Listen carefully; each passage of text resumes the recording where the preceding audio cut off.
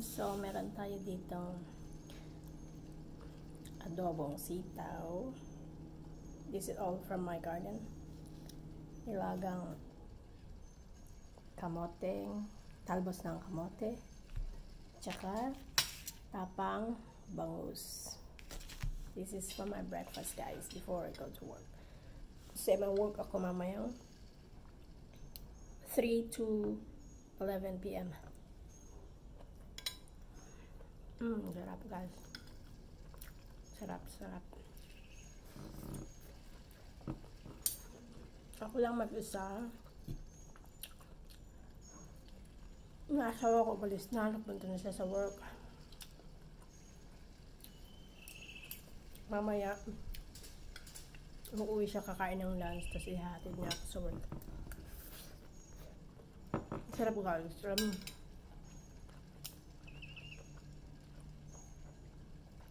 Lagi kong ulam, madalas gulay. Paborito ko kasi ang gulay. Kahit walang karne, basta may gulay.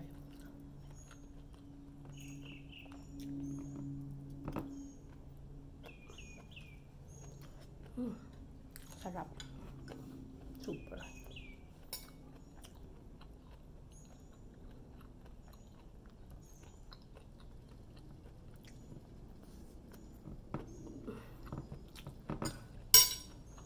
Yan natin ang sabaw. Tapos pag may natira dito, pwede kong baunin pa sa work. Mamaya. Ang gabihan ko. Ang harap gan.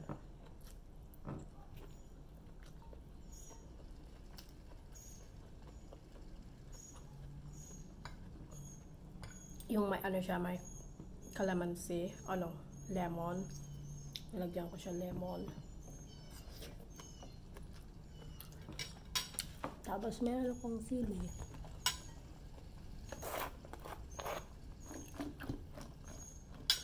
Sarap kasi kumain pag may konting anghang.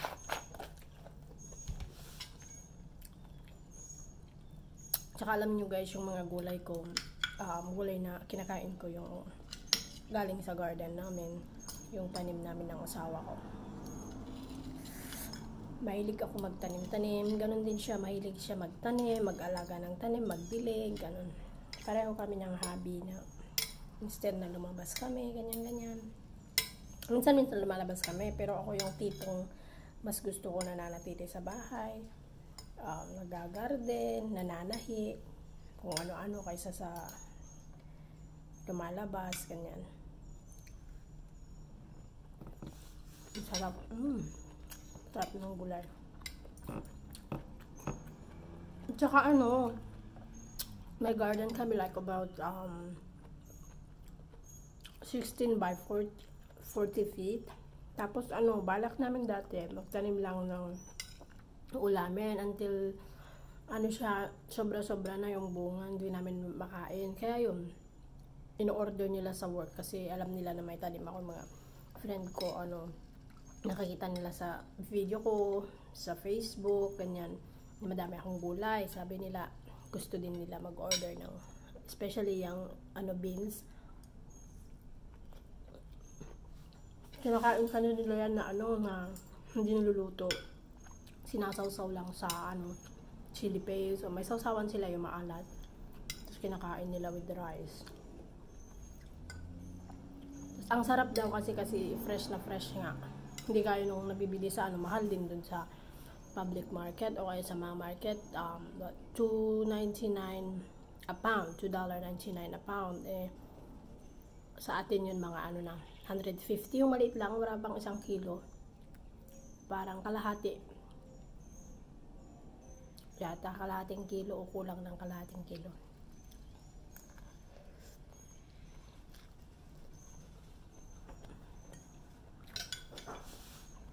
Kaya yun, nag-order sila. Marami akong nakukuha na ulam, tapos yung iba, in-order nila. Binibenta ko din ng $2 isang big case kasi bumibili din ako ng pag may nagtitinda sa work namin ng mga gulay dati. Kapag hindi planting season, bumibili din ako.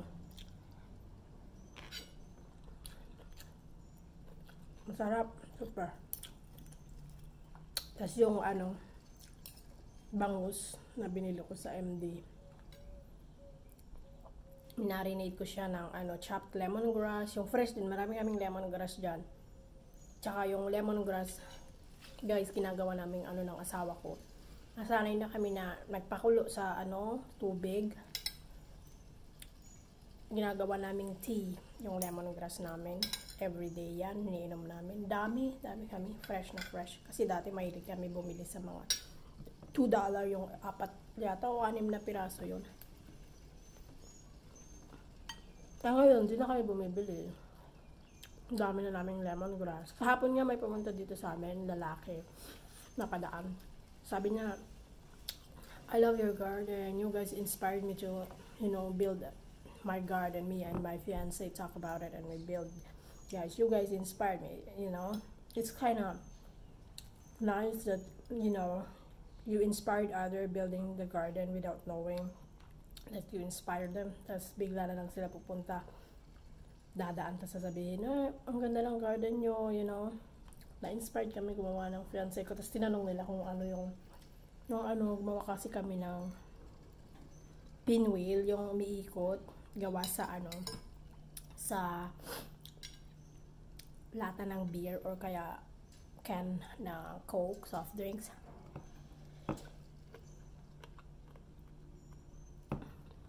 Binigyan siya ng asawa ko ng 2. Kasi tinitignan daw nila sa online kung saan makakabili noon. Hindi mo mabibili yun sa online. Pag ganon, sabi namin, ginawa lang namin yun, sabi ng asawa ko. Tinuruan ako ng asawa ko, sabi na gumawa. Tapos yun, tinuruan ko yung asawa ko na gumawa. Tapos siya na yung gumagawa. Sinasabi, ni-screw niya dun sa taas ng garden namin.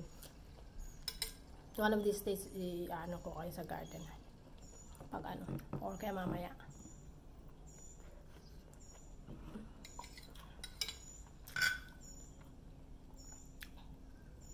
Ang sarap.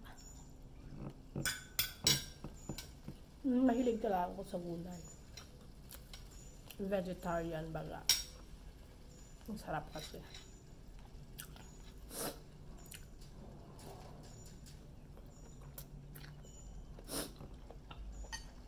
Yung asawa ko, mahilig din sa gulay. Kaya lang, ang gulay. Ito, kinakain nga.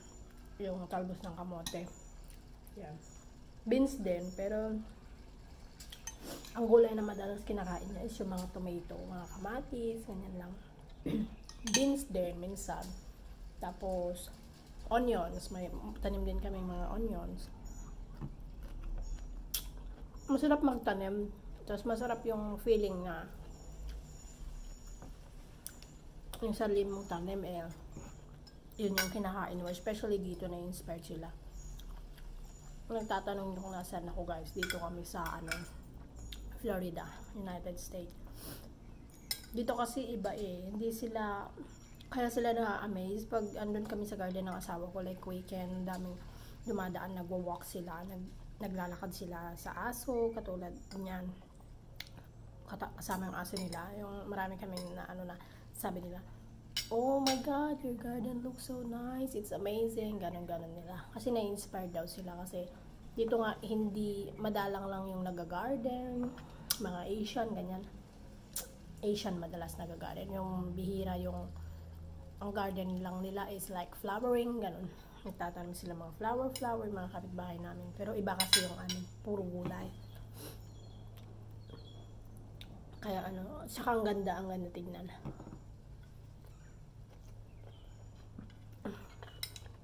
Harvest na nga namin lahat yung yung sobrang daming bunga ng kamatis namin. Pinamigay namin yung iba. Tapos yung asawa ko, mahilig siya kumain ng kamatis. Everyday yan, may isang kamatis na kinakain. Tapos hindi siya makapaniwala nung naghukay ako ng ng sweet potato. Hindi ko planong hukayin yun nun. Tapos naglakad-lakad lang ako dun. Tapos sabi ko, umuumbok tong tong lupa na to sa sa may kamote. Tapos yun, hinukay. Wow, ang daming ano. Grabe, ang dami ko nakuha nun. Ilang ano lang yun, puno, mga 5. 5 siguro yun. Nasa likod. Tapos, nakakuha ako ng ano, mahigit 3 kilo. Lalaki.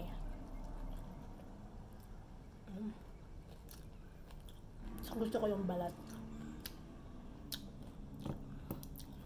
Masarap talaga. Mga bagay-bagay na simpleng bagay lang na-appreciate namin. Gaya nito, mga garden na kapag mahal kaya kasi ng gulay dito sa Amerika. Bumili ka ng gulay, yung isang ano lang, yung kangkong lang, na ganito kalaki. Ano na yun? Mga $3 na yun. 150 sa atin. Pero hindi mo naman kailangan i-convert, diba? Pero lang, realistically, mahal ang gulay dito.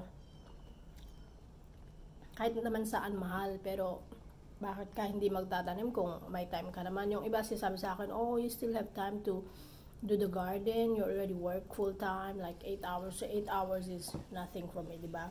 Kasi sanay naman ako nasa Pilipinas nga ako, nasa Jewel Ridge, sa SM, Ilagan, 12 hours ang duty namin. Dito, how much more dito, 8 hours lang. And syempre, marami akong time, diba? Tsaka wala akong anak dito, nasa Pinas. So, marami akong time. Paggising ko, tapos pagdating ko sa work, sabi nila, oh, you cook your food, you cook everyday, ganito, ganyan. Sabi nila sa akin kasi, hindi ako bumibili ng pagkain. Dinadala ko yung pagkain doon.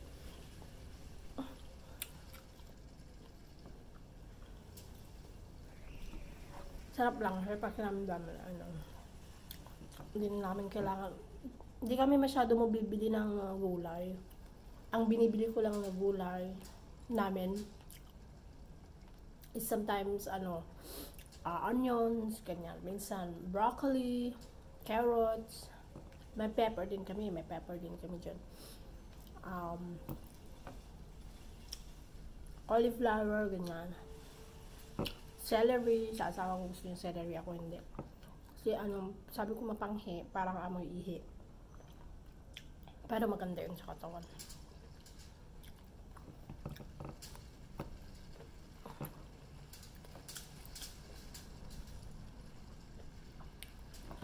Yun lang naman guys, healthy lifestyle kami. Simple and healthy lifestyle lang kami. Hindi kamo porket nasa Amerika kami. Yung iba, diba? Kala nila, magandang buhay. Okay, maganda dito. America is a land of opportunity kung masipag ka. Kahit naman saan ka, kung masipag ka. Pero nga lang, sa Pinas kasi, kahit anong kayod mo, maliit ang sahod, tapos mahal ang bilihin, diba? Dito naman kasi, hindi naman kalakihan yung sahod ko. Pati yung asawa ko. Pero, nakaraos naman.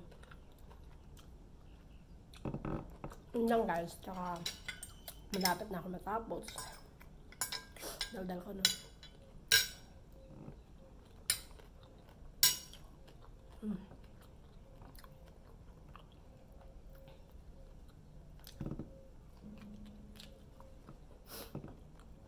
Babaunin ko lang yung iba sa work ko. Ulam ko mamaya.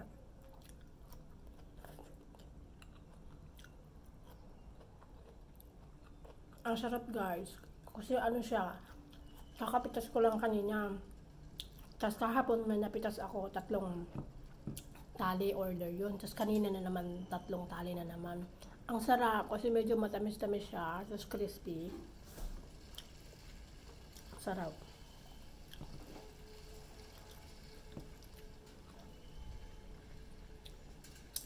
Wait lang ha.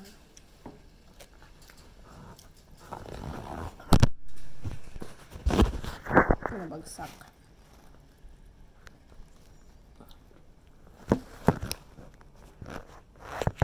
Ano ba yan?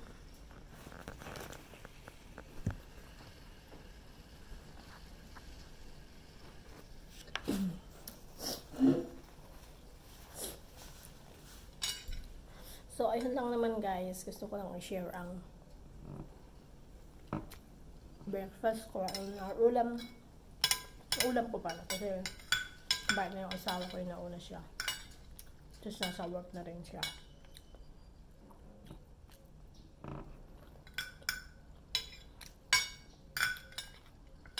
Sarap.